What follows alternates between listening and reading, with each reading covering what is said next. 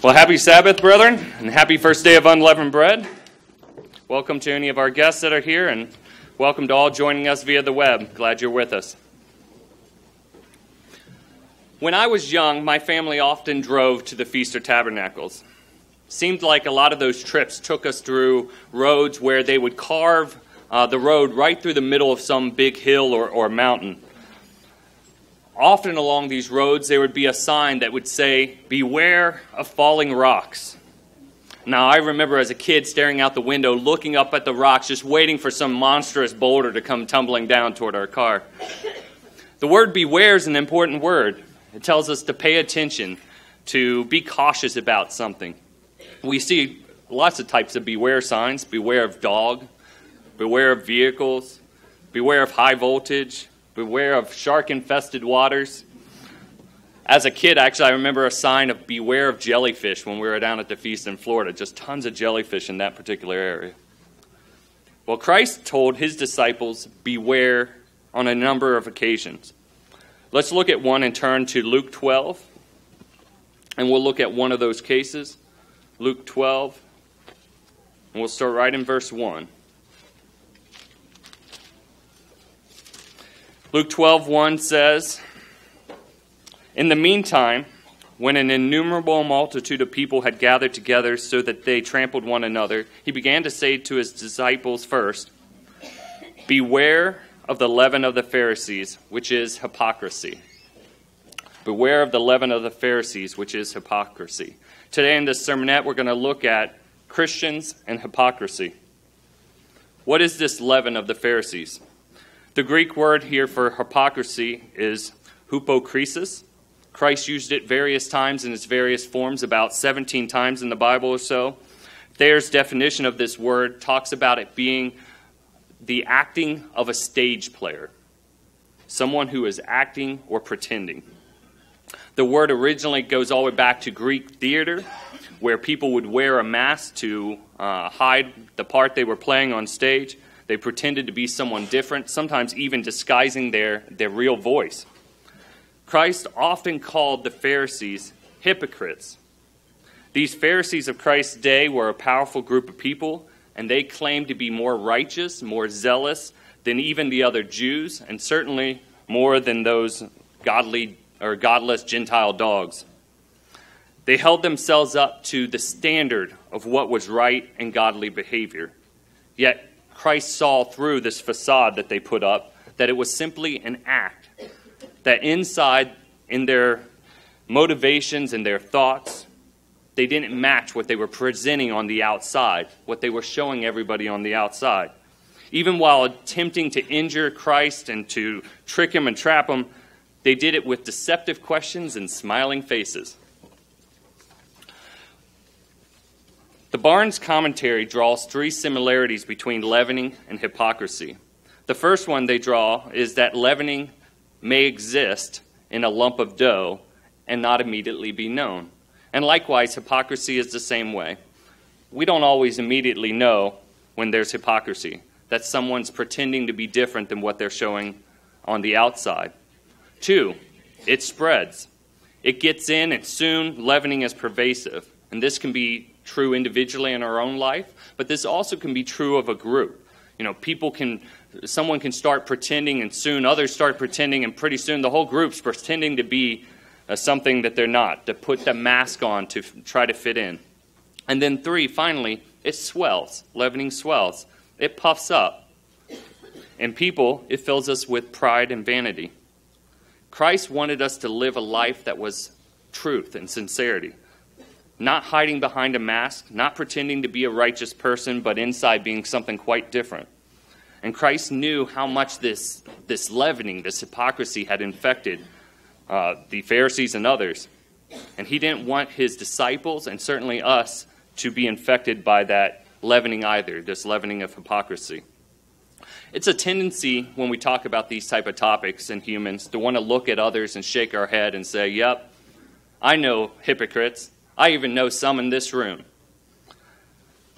But the fact is, yes, there will always be hypocrisy in the church. There will always be pretenders in the church. But instead of focusing on that and focusing on others, Let's today look inward at ourselves and try to identify where we may still have hypocrisy in us.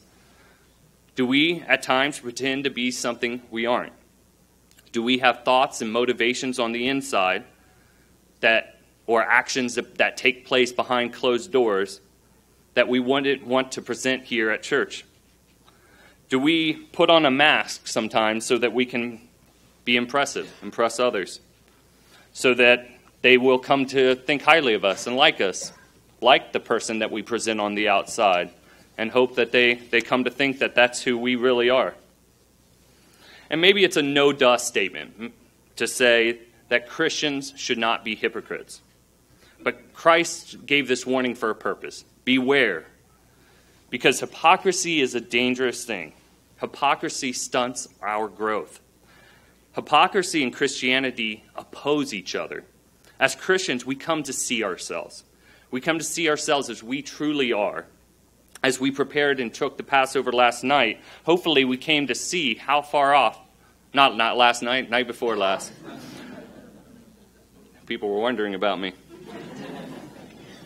Hopefully we came to see ourselves as we truly are, to see how far we still had to go, how much we still had to grow to become like Christ, and realize that we're still very much guilty sinners who aren't worthy of the calling and God's blessings that He's given us, that we commit real sins.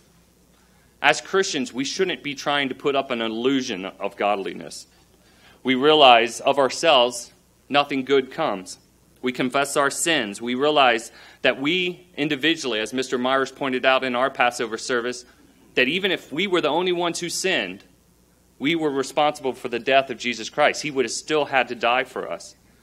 And because we realize these things, we throw ourselves on the mercy of God. Christianity is about pulling away the mask and admitting who we really are. And it's tempting, and I think it's tempting for all of us, that when we come to church and we see all these wonderful people, all these people that we come to love as our family, that we can be tempted to want to pretend that we're not sinners anymore, that we've got it all together and put on that mask of perfection. Let's continue to read here in Luke 12 and see what Christ went on to say after He warned of the leavening of hypocrisy.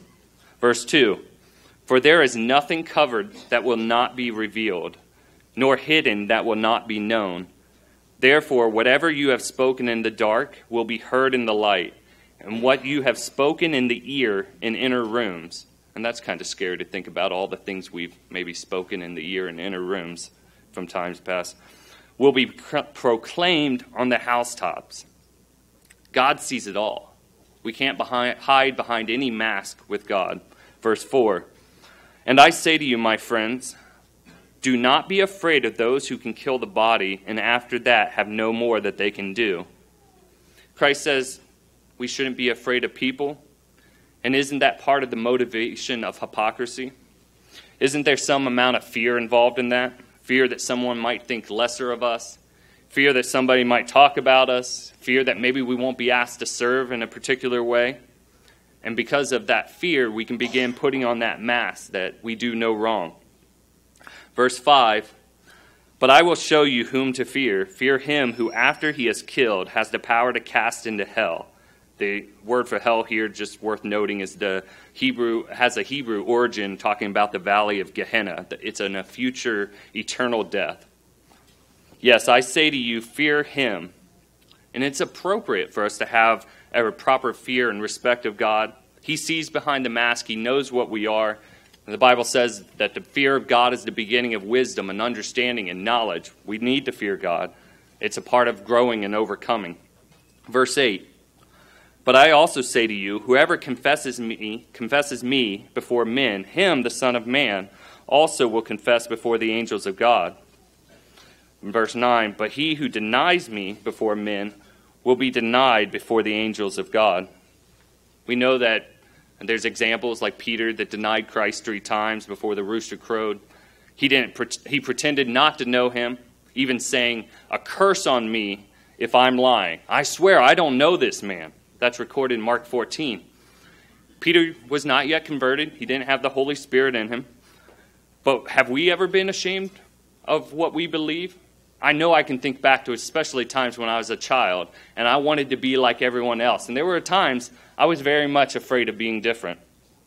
Let's go to another place that records a lot on hypocrisy. Let's go to Matthew 6:1. Matthew 6:1.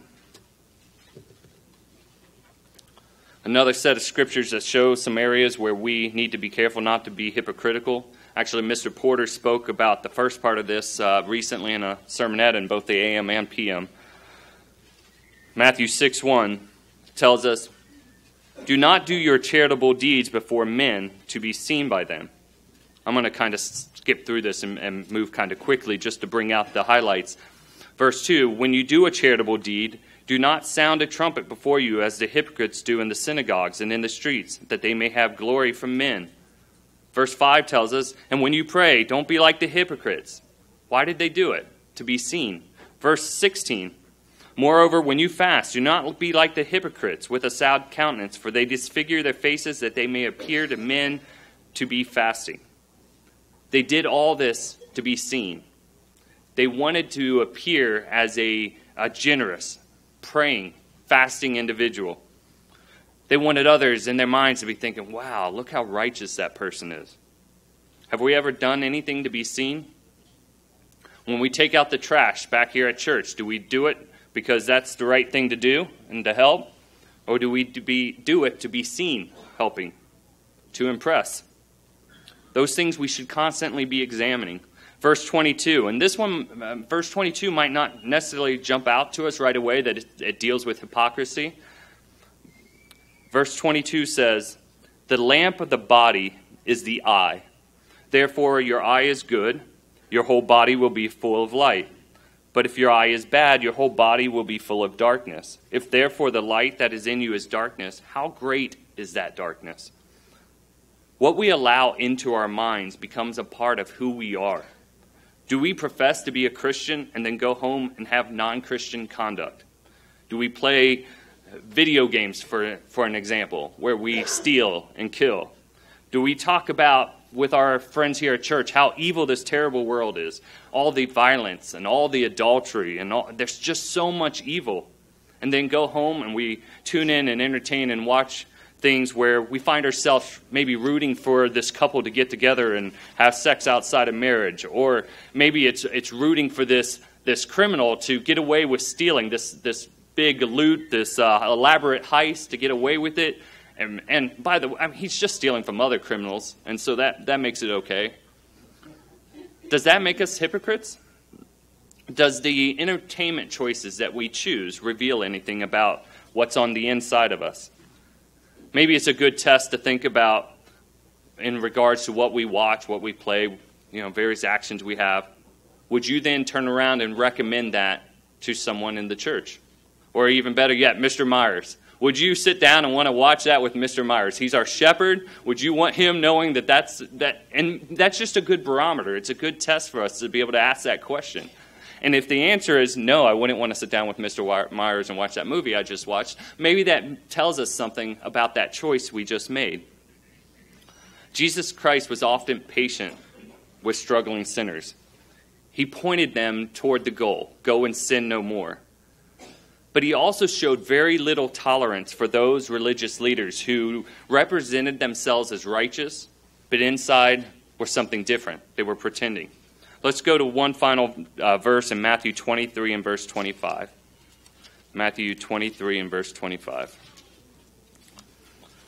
These are probably two scriptures we've read quite a bit, especially around this time. Matthew 23:25 says, "Woe to you, scribes and Pharisees, hypocrites! For you cleanse the outside of the cup and dish, but inside they're full of extortion and self-indulgence. Blind Pharisee, first cleanse the inside of the cup and dish, that the outside may also be clean also." Verse 27, "What sorrow awaits you, teachers of religious law, and you Pharisees, hypocrites! For you are like whitewashed tombs, beautiful on the outside, but filled on the inside with dead people's bones and all sorts of impurity. Outwardly, you look like religious people, but inwardly, your hearts are filled with hypocrisy and lawlessness." Now, there are a number of areas that I think we could probably talk about today about our lives where we could look for hypocrisy. Maybe it's how we treat our coworkers at work. Maybe how we interact and talk with our children and our spouses behind closed doors. What we might call somebody while we're driving. How we handle alcohol. What we look at when we're on the internet. How we talk about other people when we're with our closest friends. All of those things are worth giving some thought and consideration to. God knows these things already. There's no hiding it from him. We as Christians, we don't want to be pretenders. Are we the same on the inside as we are on the outside? Hypocrisy is dangerous, and we all can fall victim to it. Before we close, let's ask one more question. Since we all fail, since we all sin, does that make us all hypocrites? Does it make us hypocrites? Well, maybe. If we are complacent, if we're stagnant, if we ignore the sins that we know are in our lives and go about putting up the facade of being a good Christian, if it's all an act, if we're not working on that sin, then yes, we're hypocrites. But if we are fighting the good fight, if we're working, maybe even struggling, but fighting to grow and change, if we are admitting the wretched men and women that we are before God and pulling down that mask and repenting and changing, not trying to represent ourselves as more righteous than we are, then no, we're not hypocrites. We're just works in progress. Brethren, is Christianity at the root of who we are, or do we put on a mask and hide what we do behind closed doors? Does what we think, say, feel, and do when no one is looking align with what we claim to be when we put on our Sabbath best and come together? Let's heed Christ's warning. Let's beware of the leavening of hypocrisy. Let's be the same on the inside and out. Let's examine and identify in our lives where we may not be doing that, where the inside may not match the outside. And let's be courageous enough to admit those areas where we fall short, make those needed changes, and work hard at being true, genuine Christians.